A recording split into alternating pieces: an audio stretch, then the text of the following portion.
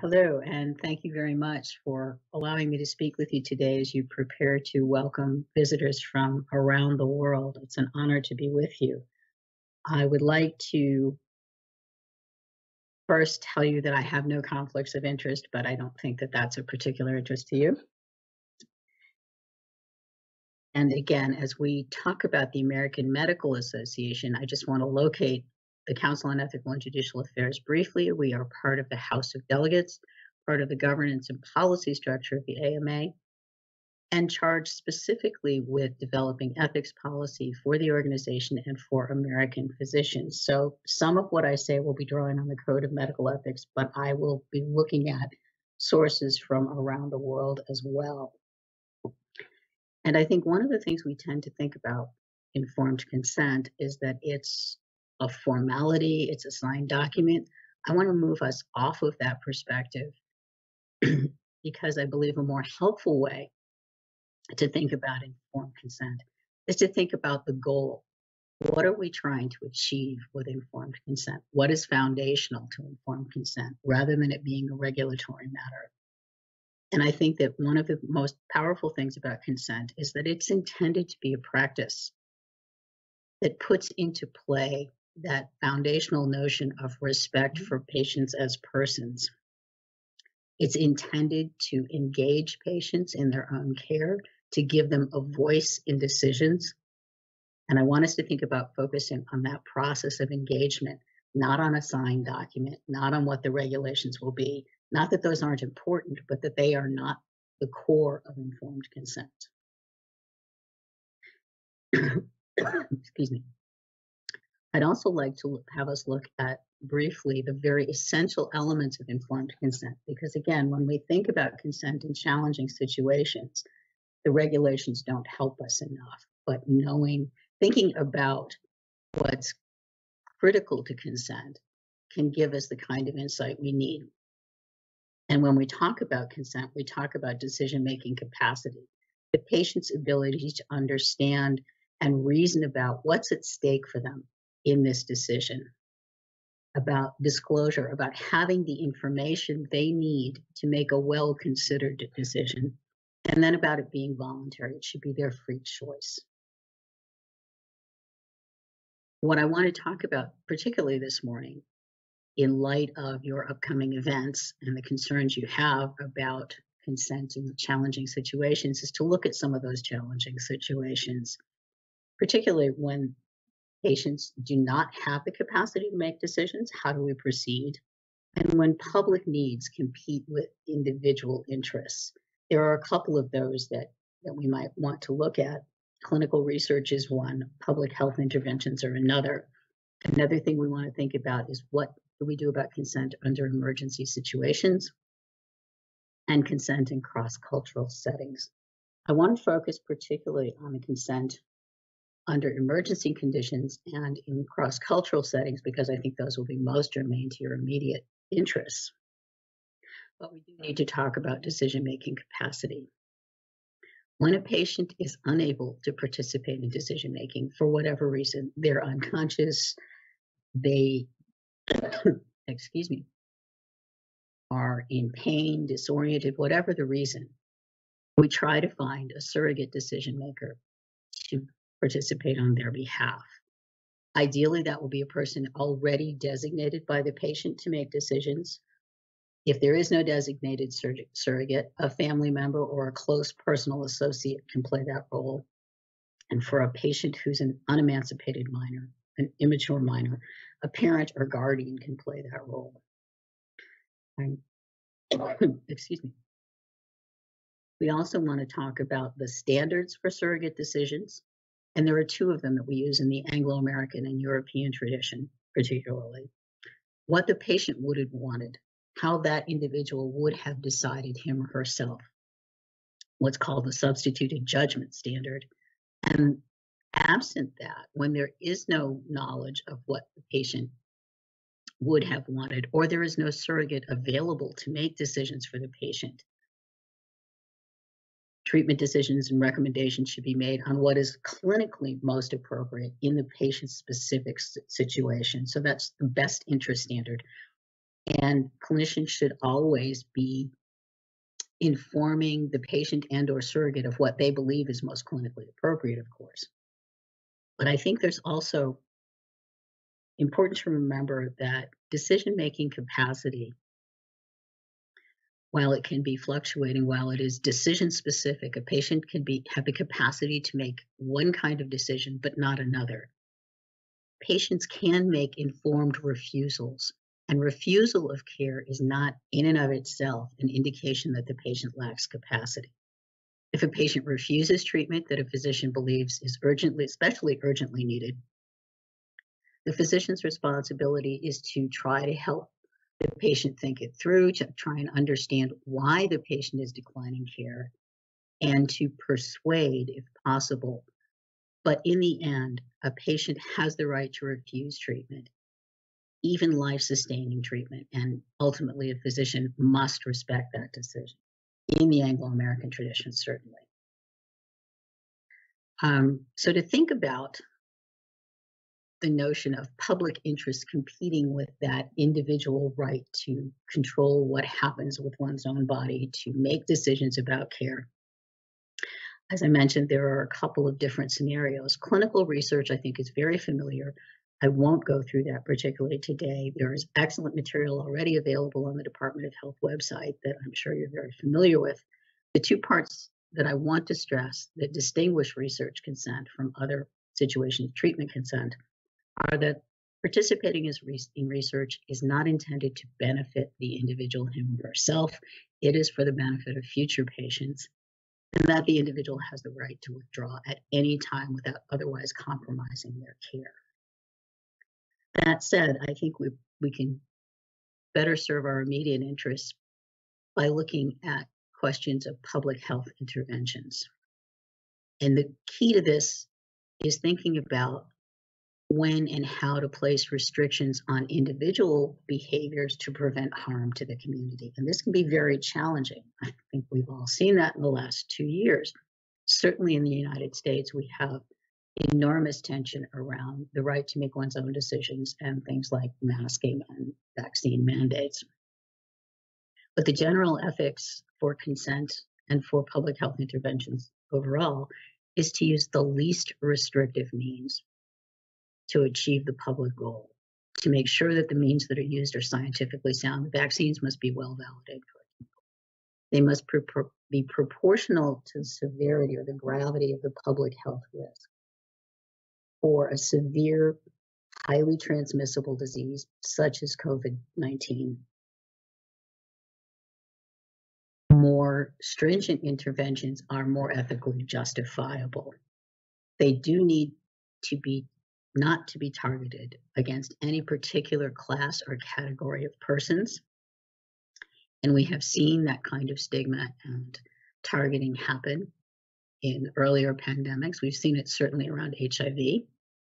And also, I think this is somewhat neglected much of the time, is that any intervention must be implemented so that it minimizes the potential to exacerbate disparities in care or disparities in access to care. Basically, the question you want to ask yourselves is, what's the worst thing that could happen to the person who is most severely affected by this intervention? And how can we minimize the possibility of that happening?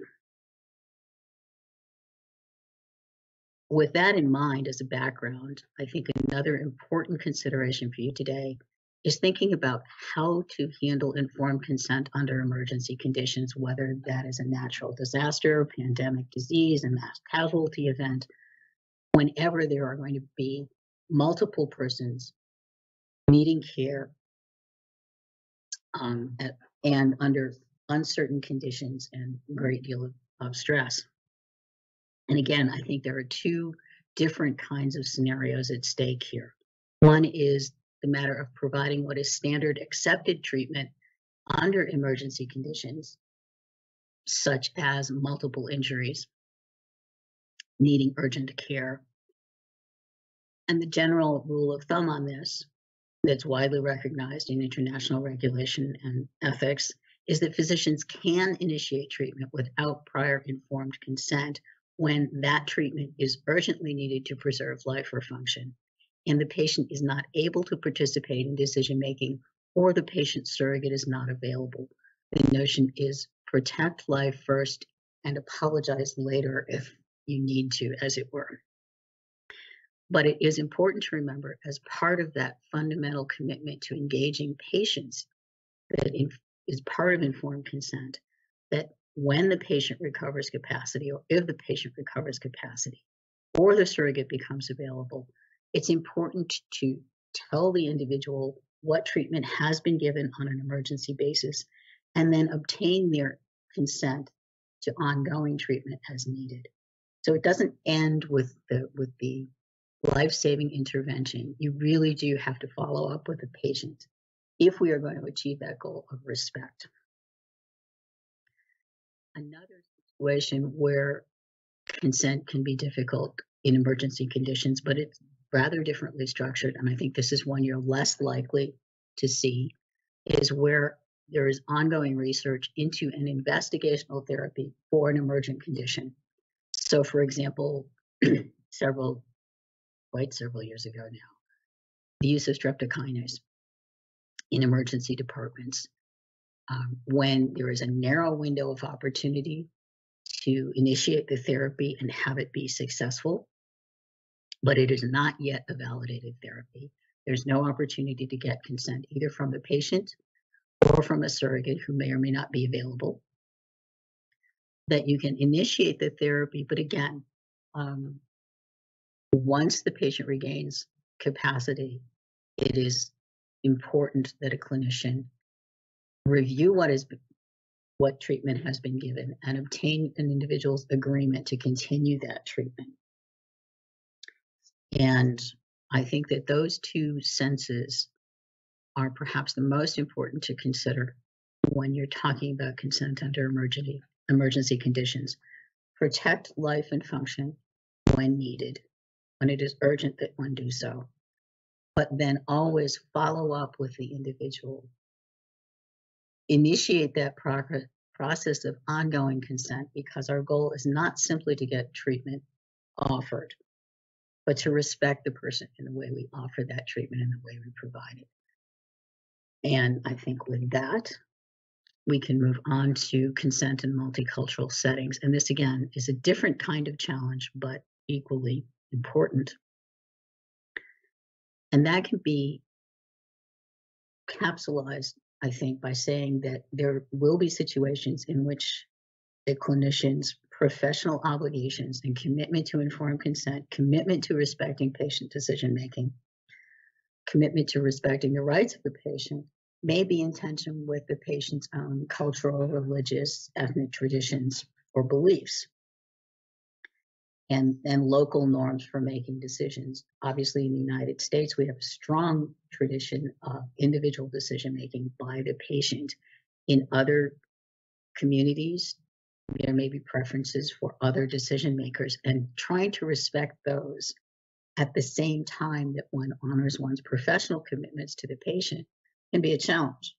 I think what the process should be for a clinician is to seek solutions that actually respect both the professional commitment and the individual's beliefs and traditions, to the extent reasonable without completely violating professional norms, to adhere to local norms, to encourage patients to be involved in decision making, even if that is not the local tradition, but not to force that issue, to allow a patient to choose another decision maker, to opt out of the process, as long as the patient has been offered the opportunity to participate in the decision making.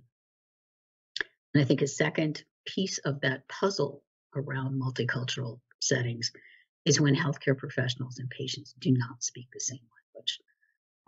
That can be particularly challenging when you have individuals coming together from multiple different communities speaking multiple languages. And while this isn't usually written up in codes of ethics, there is a clear understanding and a clear sort of hierarchy of preferences of who should do interpretation when patients and physicians speak different languages. The ideal is always to have a professional medical interpreter, someone who understands both clinical terminology the process of caregiving and the nature of consent, and is fluent both in the physician's native language and the patient's. That's a situation that may be very difficult to realize, especially under emergency conditions and especially when there are multiple languages in play. A second very good option is when there are bilingual healthcare professionals available to assist, or even other members of non-clinical staff who are part of the healthcare system who are truly bilingual, not just sort of kind of okay speakers of a second language. You would not want me trying to translate for you or interpret for you in Spanish, for example. I do speak Spanish, but I don't speak Spanish nearly well enough to be a competent and appropriate interpreter. I think in some ways you may want to turn to online services for interpretation, which are increasingly available and increasingly sophisticated.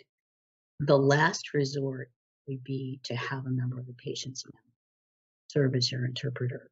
They have the advantage of knowing the patient, but they also have the disadvantage, far more often than not, of having no clinical experience, of being in a distressing situation, having to work with the patient and a physician in an emergency situation, especially. And there can be all kinds of family dynamics at stake. I mean, one of the things we have seen from research in the United States, or saw in the recent past, was asking children to make decisions on behalf of parents or to serve as interpreters for parents in a way that was totally inappropriate given the child's age and the nature of the parent's medical situation. So family members can be an obvious choice, and yet they are rarely, if ever, the best choice.